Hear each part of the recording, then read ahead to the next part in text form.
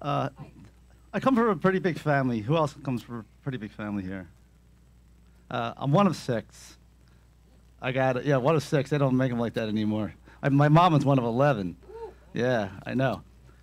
So I have my oldest sister, Georgine. I have my brother. His name is Edward. My sister actually nicknamed him Brother because she couldn't pronounce his name. And then I also have my brother Jack, who actually, he's the one who got me into fitness. He's the one who bought a weight set and then brought it to the house. When I was about the age of 13, I just wanted to bench press, and I was like, okay, I'm gonna get underneath this thing and bench press. Of course, when you start out, you don't know what you're doing. And I got underneath the thing, and the bar's up here, and I'm going like this, and I'm pushing it all over the place. So I had a big idea that I'm gonna go to 7-Eleven and get like muscle milk or something like that, and think that's gonna make you lift more. But I come back and I did the weight, right? And then I also have my brother David, and then I have my brother Eric. He's the youngest one.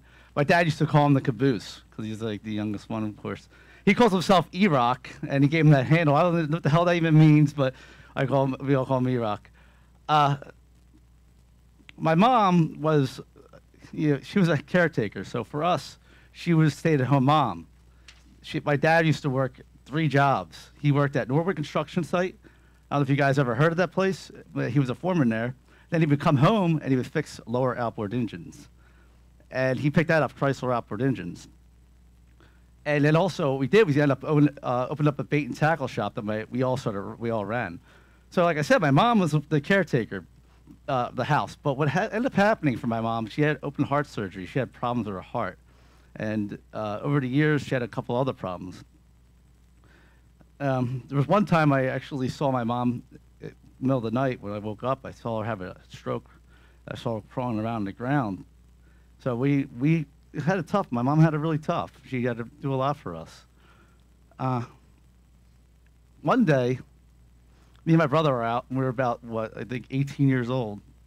We were coming home with a friend of ours from, I think it was Burger King or McDonald's. It doesn't matter which one it was. And we were fighting each other. And we get home, and we see a bunch of people there, a bunch of cars. And I'm thinking, okay, was there a party going on? Me and my brother say to ourselves, is there a party going on? We walk in the house, and we're thinking, what's going on? My cousin runs up to me, and she looks me straight in the eye and says, your brother died. It wasn't my mom that I thought it was my brother. I dropped right to my knees and I started crying. See, the drugs are what took his life. It was the habits that he formed that took his life. And today I'm here to talk about how to change those bad habits and turn them into good habits. Now, before we start, you guys did just eat lunch. I want to get the energy up a little bit. I brought that story up because I wanted to make sure that you know that the bad habits, you want to get rid of these bad habits. But I'm going to get the energy up. This is what we're going to do. So there's different breathing techniques you do that you can do to slow down your heart rate or speed it up, okay? So if you want to calm down, in all the years of calming down, if somebody told you to calm down, did you calm down? No. So one technique is to breathe out really slowly and then take a breath in real quickly, right? Now, we're going to do the opposite right now. And the reason I want to do the opposite, I want you guys to get up. I want to bring some dopamine. I'm going to release some dopamine in the brain. So we're going to breathe in really slowly. You guys can do that. I'm not going to do that. I want to keep myself calm. Breathe in really slowly, then breathe out fast. Breathe in really slow, and breathe out fast. Breathe in really slow, and breathe out fast. You feel yourself get up, breathe in a little slow. Now speed it up, breathe in. Breathe out, breathe in, breathe out, breathe in. You feel lightheaded a little bit? Breathe out, breathe in. All right, let's get up now. Come on, everybody get up. Get up. So we're going to stretch a little bit. We're all going to stretch. It's going to help us out, get us loosened up a little bit. Let's stretch we're going to stretch to the left. To your left, right? Keep going. We're going to stretch this way, all the way down. I want to hear some noises back there. I'm going to lean back, lean back, lean back. Now lower back. Oh, go down and come up and we do the snap. Come on, do it. All right, guys. You guys can take a seat. Thank you very much. So that's what we call a state change. A state change, and well, you guys, I know you're behind a computer sometimes and you're working from home. A state change is an immediate change in your state, and it actually helps with learning. So it also helps with fitness. If you want to get up, you just get yourself up and you do the breaths first. So on a physiological level, what you can do is breathe to get yourself up, to move. Because not all the time, you get your mindset, these things they call mindset games or changes and how you change your mindset when you're talking to yourself. You could do that, but when they don't work, the breathing techniques work that calm you down and speed you up. If I do those breathing techniques, I get myself up, I can talk real quick, or I can just slow down, right? So I pulled this picture up, and I know you guys are talking about money today. That's what the course is about. But I'm here for the fitness. But I couldn't help myself. And when I looked at this picture, I got to put it up. I said, this looks just like Phil to me. And, and I haven't been to Phil's house, but I have a great imagination. I imagine he's sliding down, and he's coming on. He's plugging in. He's doing all his, stock trading. So we're talking about money, right? But we have needs and we have wants. We take care of our needs, and then we have our wants. Why do people want money? Why do you want money? Why do you want money? We do it, we get money because we want to do the things we want when we want to do them, right? Needs, once you take care of your needs, you have those wants. We do that because we want to be happier. You want to be a happier version of yourself. So if you don't have your health, do you think you'd be happy? Do you think all the money in the world would make you happy? Do you think what Brett was talking about earlier, you have the one side where you're alive and one side you're dead, and then what happens? Do you want to be on this side or do you want to be on this side? I want to be able to spend my money. I know that. I want to be alive. I want to be able to hand my money down to my kids. Or, I mean, some people don't want to do that. But that's okay. So we want a fulfilled life. We want to be able to go on adventures. Some of us want to fulfill life. And that's very important to me. I know that for me, a fulfilled life is a life of meaning. It's a life of relationships with family, a relationship with friends, with loved ones. So we want to live a fulfilled life.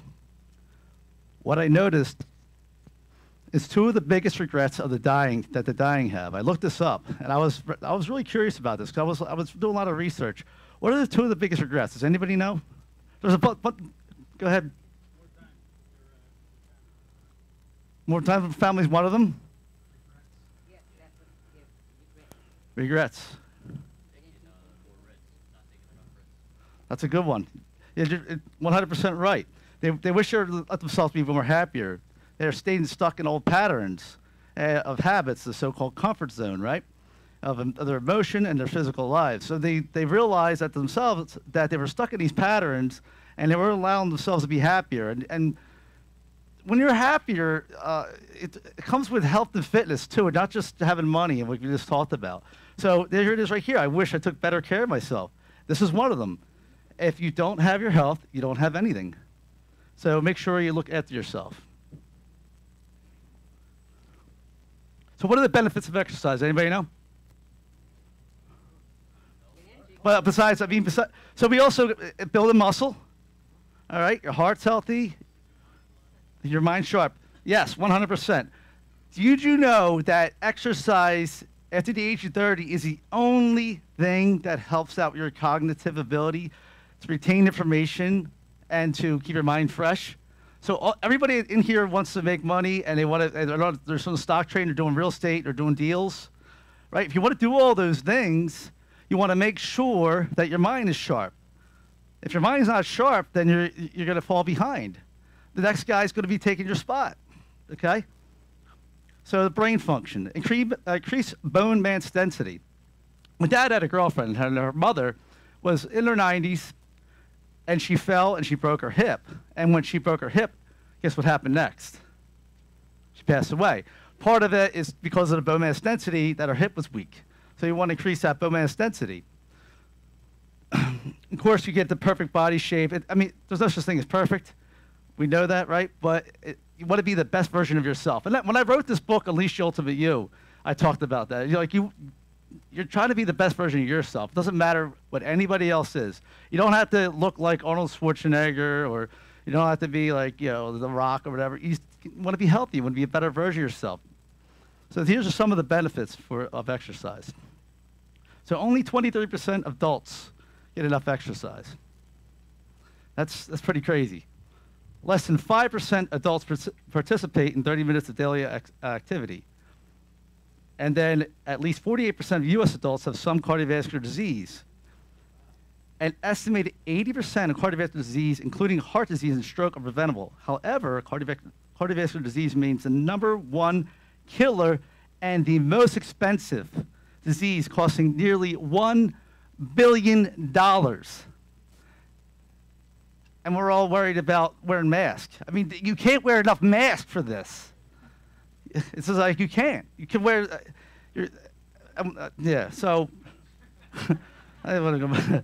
In a clinical study, regular exercise is as effective as antidepressants in reducing symptoms of mild to moderate depression.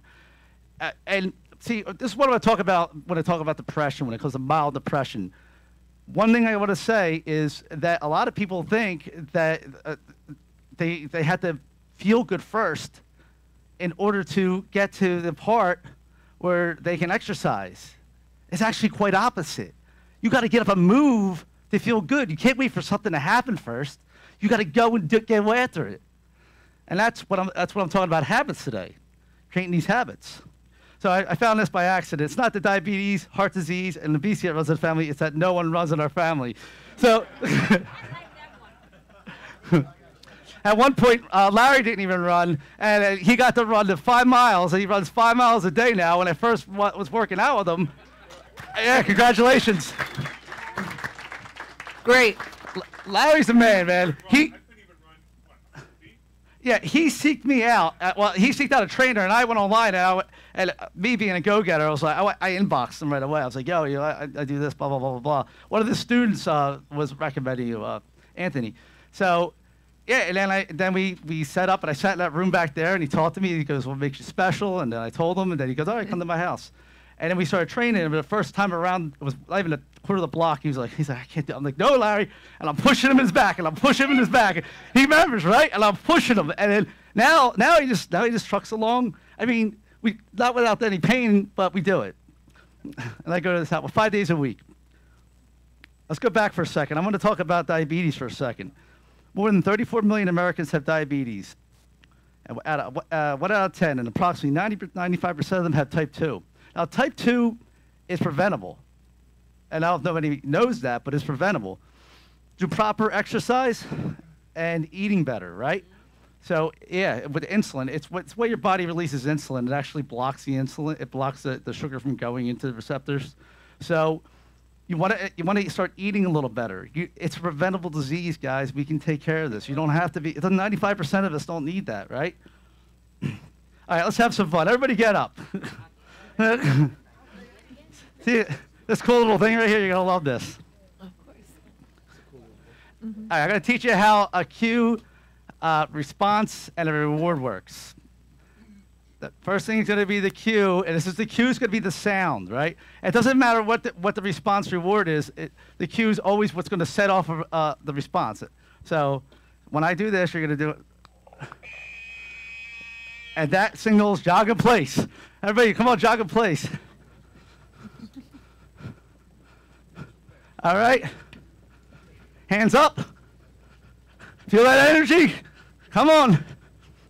Now everybody start laughing. Louder, louder. All right, relax. All right, you guys can sit down now. So we had a little fun, and that's called a cue, a response, and then we get a reward. We all felt good. How do you guys feel right now? Feel a little energized? Yeah, come on, I want to hear it. Yeah. So you want to get that energy up. So it does feel good, right? So what's happening is you're releasing dopamine, and it's that adrenaline and norepinephrine in your brain and within here that will allow you to get up and move. So just that little, what I was called a state change earlier. Get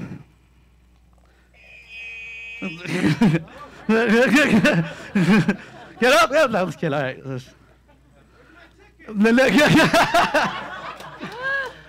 I'll get you a book, all right? So what I just talked about, that's called a cue. It's the trigger that signals it, and it starts the whole thing. This was the signal, right? That could be anything. That could be anything from, for smokers, they see a commercial and a pack of cigarettes shows up. Were you a smoker at one point? All right, I bet you as soon as he smells it or whatever, he's like quickly, he wants to smoke, right? And that's the trigger. That's the trigger right there. Now, the response is the habit, right? The habit itself is not bad. We all have these habits that your brain doesn't know if it's good or bad. Has no idea. Has no idea. So when you do something, like for instance, like if you drink alcohol, not an alcoholic, but if you drink alcohol, the response is right away. It releases dopamine in the brain. It's a quick response. It doesn't know it's good or bad. It feels good. It did serve you at that point, but it's not good for you, right? And then the reward is the dopamine that's released. So that's what I call the habit loop is. And over time, we get rid of this thing. Over time, this is what it looks like. We got the cue. Let's talk about when you wake up in the morning, right? Most of us have an alarm clock, right? Or a phone now. There's our alarm clock. What do we usually do? Snooze. We do this. That's a bad habit, right? Yeah. So, and what's it look like? Here's the reward. You oversleep. What happens? You're late for work, and then it's called a habit stack, by the way, because it cycles. And then you're hungry, and then you eat something that's not so good, which is the donut and the coffee on the right with sugar in it. So that's the bad habit that we're looking at right here.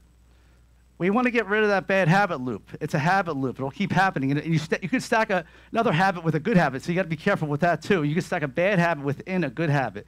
So if you're doing a good habit and all of a sudden you start doing something that doesn't serve you, you got to be careful. Watch that, all right? So that's called a habit stack. So we want to replace the old habits and make new habits, the ones that are bad, all right? Oh, that's where it comes in with the mindset. You have a growth mindset and a fixed mindset. And with the growth mindset, you're looking to change it, so you got to do things that will help you change it with the growth mindset. Things like mindful meditation helps out. I don't know if do you guys meditate at all? Anybody here meditate? How do you like it? Do you feel better after you meditate? Calmed, right? Right. So meditation. Also, the biggest thing is awareness. Awareness is the #1 thing. That's how you change a habit. You're aware of it first. You know it's good. You know it doesn't serve you, right? Be aware of it. Another one, accountability. Somebody holds you accountable. That's another way to help you change a habit. So habits are formed from the brain. We got your prefrontal cortex right here. That's where you take all your information in. So when you first start riding a bike, were you good at it? Anybody here good at riding a bike when you first started? No. But what happens over time, you get better at it. And then it gets transferred to what we call the striatum. That's the part of the brain that holds all the information in, so you don't have to keep doing it, keep relearning it. Because if you did, you wouldn't be able to do much, right? So like riding a car, too. If you're riding a car, when you first started doing it, you weren't so good at it. But now you can ride a car, and some people are looking at their texts. Shouldn't be doing that, but it gets easier. Everything gets easier and easier. We have more devices than ever, and we're looking all over the place. All right, so let's start over again. Here's the cue right here, the new cue. This is what I want you guys to start practicing. You're going to hear the alarm. What you're going to do is take that breath in and then breathe out like we talked about, to lift the dopamine level up. There's a good book out there by Mel Robbins, the 5-second rule, I think it's called. Am I right? And she talks about that right away. Get up and move. 5, 4, 3, 2, 1. I love it. Right? So the cue is you get up and you stretch. My cat stretches in the morning, and I'm like, it looks so good. It feels great. So that releases a hormone, right? Serotonin, dopamine, and you get up, and what I like to do is I like to stretch out my lower back a little bit. Larry does this stretch with me sometimes. We sit down next to each other doing that, and then when in the morning, he exercises right away. He gets up, he gets on the treadmill right away, or the elliptical right away. So that's the cue. And then the response is you want to eat, you're hungry, you eat something healthy, because you got up on time this time. You didn't sleep. You weren't sleeping. You didn't hit the snooze button anymore. And then last, you take a shower because you have time to take a shower. You don't smell anymore because before you were running out of the door, you're getting out of there, and you just wanted to get to work because you were late. So you take a shower and then you brush your teeth. And these are cute. This is called a habit loop. So you can create this with anything. You can create it, and it'll get stuck here. It'll stay there. That's how you create the good habit. So you guys are all in real estate and stock options here, right? So what happens is you get to work on time. Your customer's happy. You close the deal. You have great customer service. They're happy. You're happy. Everybody's full of energy, and you get to, that's it. That's the end of the day. So right there, you got everything you wanted because you did the new habit loop. So today, I want to say we are what we repeatedly do. Excellence is not an act, but a habit. It was said by Will Durant. So if you guys take away anything, does anybody have any questions on what habit or any questions? And if anybody has a habit they want to start or get rid of, I would love to know right now. Do you have a habit? Do you have a habit? Do you have a habit? Who has a habit they want to change? I have a book for you if you do. Everyone eats healthy here? Yeah, I have a strange I've seen addiction. all those cookies you were eating outside. So I've never been addicted to anything, but I have this strange addiction to soda where, like, I can't go 2 days without at least sipping it. And I think I told you about this before, but sometimes, like, I'll drink a soda and then open the door up at a stoplight and pour it onto the ground so I don't drink at all. So that's, I don't know what triggers it other than just continuing on with my day. All right, I'm gonna help you out right now. All right, so do you go and buy the soda all the time? Yeah, I buy the bottles like at Walgreens or something because I can't keep it in my house because I'll just drink all of it. Well, so is there another route you can go? To drive to the store or something? Not to go to go to a different store. Sometimes I go to Wawa. Wawa soda too. Yeah. Every freaking store. You know what? Let me stop going to the store. But you got to start replacing it. You can't just it's too hard to get rid of it. So what I would do is pick up something else instead and then replace that. Something with seltzer in it might work for you because it is that bubbly, and that's probably what you're looking for mostly. So I would, or water would be good but he might be addicted to the bubbly feeling that he's tasting. Yeah, I drink water all day. I'll drink like 10. Damien. Yeah, I've never tried seltzer water. So that would be just like they said. Gordon, it might be that burn on his throat when he drinks it. Might be the burn too, yeah. But you got to replace it. If you don't replace the habit, it's going to be very, very. See, you can only stay away from something for so long until you pick it back up. All right? Am I right? Yeah. Now, Here, I have a Fran. question. Do you have a question for me? Wait, hold on one question second. over here. Go ahead. I think it's the sugar in the soda because, like me, I'm addicted to cherry Pepsi, and sometimes I have to really. Yeah, hold on a second. Yeah. Hello.